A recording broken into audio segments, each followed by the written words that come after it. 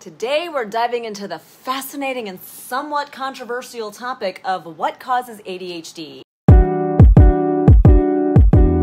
it DNA? Is it epigenetics? Is it trauma related? Are we born with it? Do we just walk into it? Let's get started. And this information is really overwhelming for me and also overwhelming to explain. Hopefully I do my best. Let's talk about it in the comment section. Real quick, I do want to say welcome back to the channel and hello to all the new visionaries here. If you haven't already, remember to hit the subscribe button, join our community all about ADHD, mental well-being, and personal development.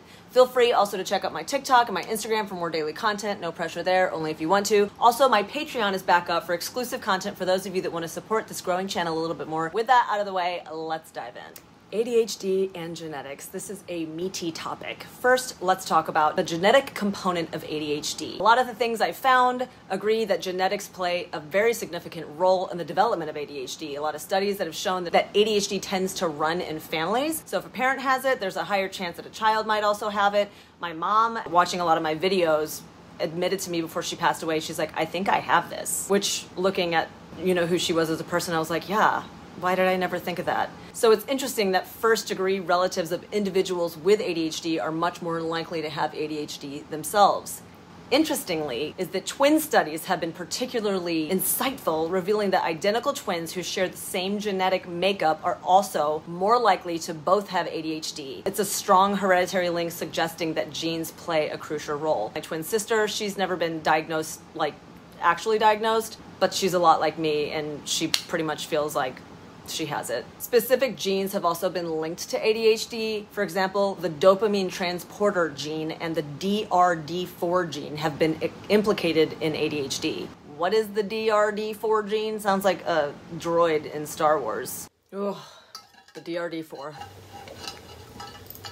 The DRD4 and the dopamine transporter gene have been implicated or connected with ADHD in science. These genes affect how dopamine, a neurotransmitter involved in attention and behavior regulation, function in the brain. The DRD4 is one of the most studied genes in connection with psychiatric disorders, and it's been associated with many neurological issues, including ADHD. Also, among others, is substance dependencies, personality traits, reaction to stress, autonomic nervous system dysfunction, motivation and thrill-seeking, and risky behavior. So this DRD4 gene, or dopamine receptor D4 gene, it is a neurotransmitter critical for regulating mood, behavior, and cognition. It is associated with the limbic system of the brain, which is involved in emotions, motivation, and reward. Basically, there are variations in the DRD4 gene, especially the 7 repeat allele of the VNTR, which have been linked to attention deficit hyperactivity disorder. Individuals with this allele may exhibit higher novelty-seeking behavior and are more likely to develop ADHD. Not everybody that has the 7 repeat allele of the VNTR have ADHD, but they've been studying it and it's a higher probability that you do. Again, individuals with this specific allele may exhibit higher novelty seeking, aka lack of impulse control. So this was so overwhelming for me to understand. I'm going to try to explain how the DRD4 gene with the 7 repeat allele, what that actually means. It took me a second to understand it. So imagine a recipe book with different versions of a cookie recipe. One version uses chocolate chips, another version might have a raisin recipe, another version might even use M&Ms, for example.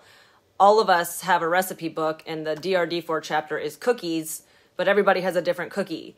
These versions are alleles. They make up different traits, the way somebody might look, their eye color. Alleles are basically different traits. Everybody has a different version of it. Now, the VNTRs are repeated instructions in that recipe book. So one book might say mix for 10 seconds and then it just repeats mix, mix, mix, mix, mix for 10 seconds or mix, mix for 10 seconds. That is the VNTR.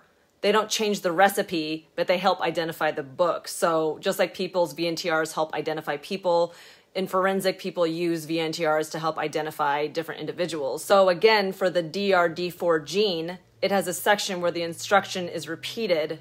So for some people, they have it repeat 7 times, which is linked to ADHD, but other people might only have it repeat 2 or 4 times. So again, alleles are different recipes that make up different traits, like cookies, and VNTRs are repeated instructions within the cookie recipe that help tell people apart, and the DRD4 gene is where a number of repeats can be linked to traits like ADHD. I hope that that makes sense. I hope that helps you understand a little bit more about our DNA and what it looks like for people with ADHD. So the DRD4 gene has been studied in relation to personality traits such as novelty-seeking, risk-taking, impulsivities, and some studies suggest that individuals with certain DRD4 variants may be more prone to seek out new and stimulating experiences.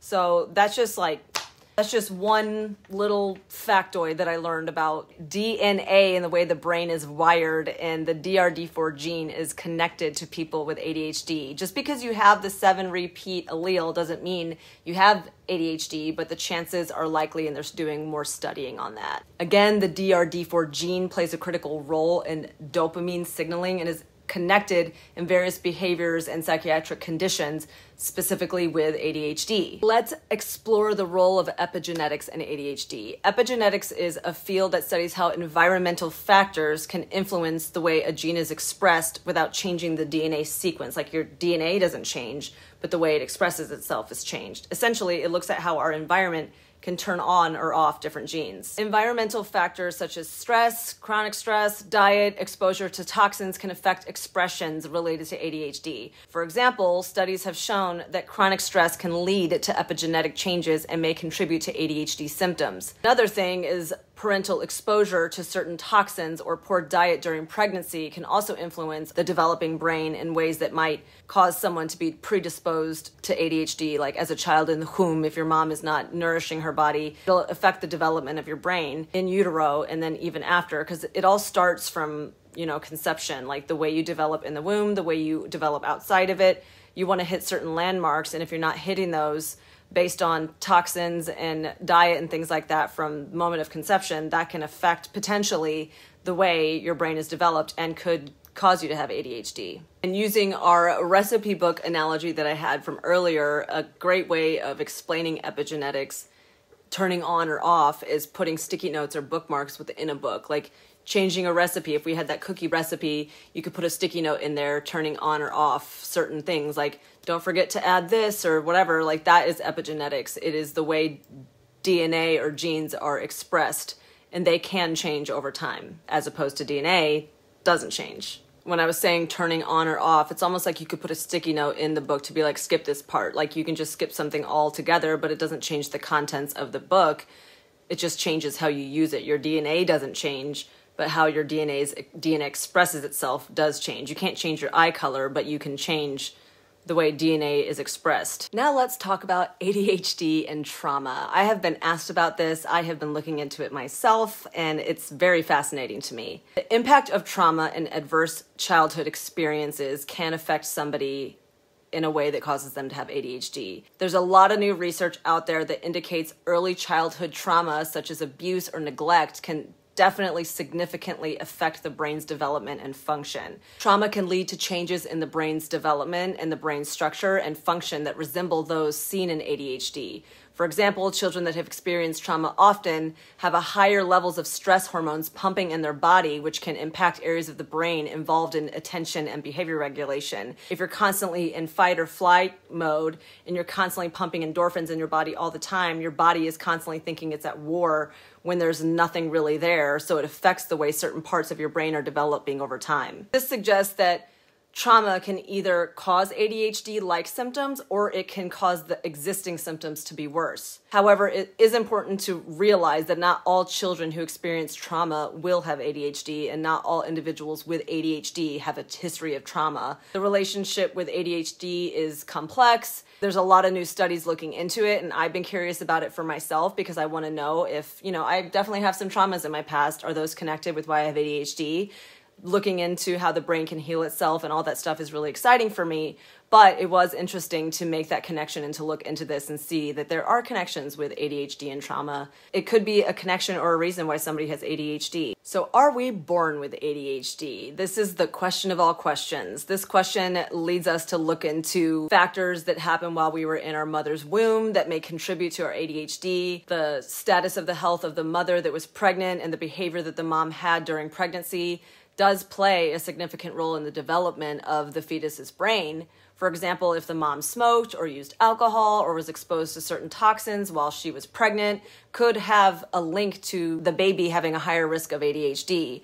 Also, there's premature birth and low birth weight are a risk factor for people with developing ADHD brains. There's new research coming out that shows brain development differences can be detected in children with ADHD from a very young age, maybe even some aspects of ADHD being present at birth. So the last thing I want to discuss is nature versus nurture. I feel like we've talked a lot about that already, but just the nature versus nurture debate.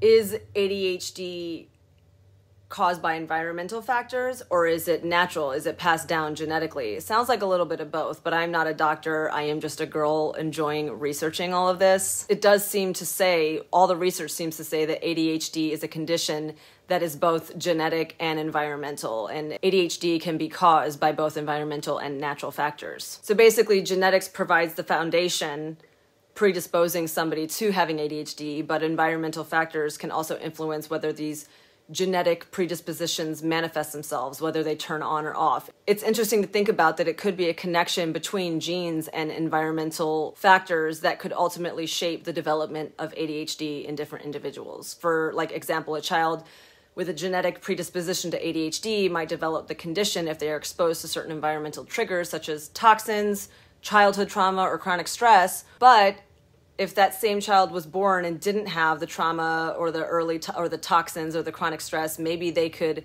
have been supported in life to kind of get around some of the impact of the genetics that they were predisposed to, and they might not have ADHD at all. Like if they had really supportive environments growing up and positive experiences growing up, maybe they can somehow get around it, and the impact of their predisposed genetics won't play such a critical role in the development of their brain, and they won't ultimately have ADHD. So is ADHD real? I don't know. I'm fascinated by the concept of that because I've had people in my comment section say ADHD isn't real. You know, it's only something that's come around in the past few decades or so. It's out of the world right now. Everybody's being prescribed medication. I am interested in it, but at the end of the day, when I got my diagnosis, whether it was genetics or whether it was environmental for me growing up, whether it was just trauma, the term ADHD or attention deficit hyperactivity disorder, and I have inattentive type, that is the term that fit the way I function. So whether or not ADHD is real and we can like isolate a specific gene, like you have the ADHD gene,